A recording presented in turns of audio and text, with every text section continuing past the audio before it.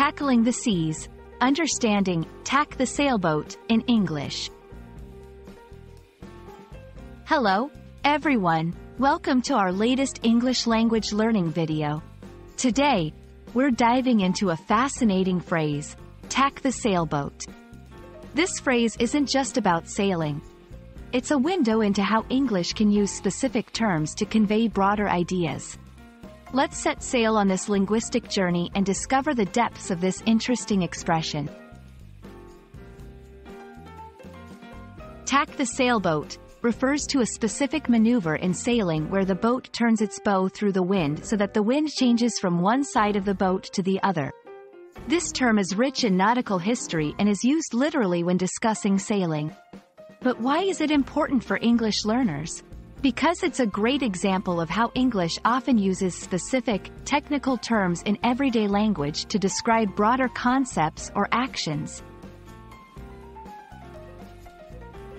In its literal sense, tack the sailboat is a technical term used in sailing. It's about changing direction by turning the front of the boat, the bow, into and through the wind. However, figuratively, to tack can mean to change one's approach or decision in any area of life.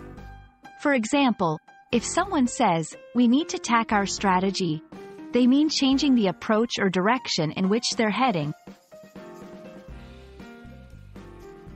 Let's see some examples. 1.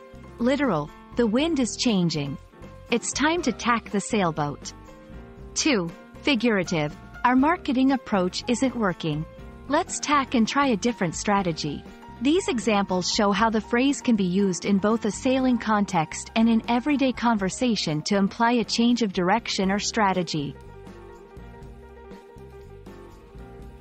Understanding phrases like tack the sailboat is crucial for English learners because it showcases the cultural and historical influences on the language.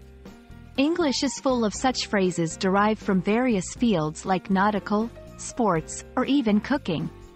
Recognizing and understanding these phrases enhances comprehension and fluency in real-life conversations. Thank you for joining us on this linguistic voyage with Tack the Sailboat. We hope this video has been enlightening and has added a new dimension to your understanding of English. Keep exploring and expanding your language horizons. Happy learning, and see you in our next video.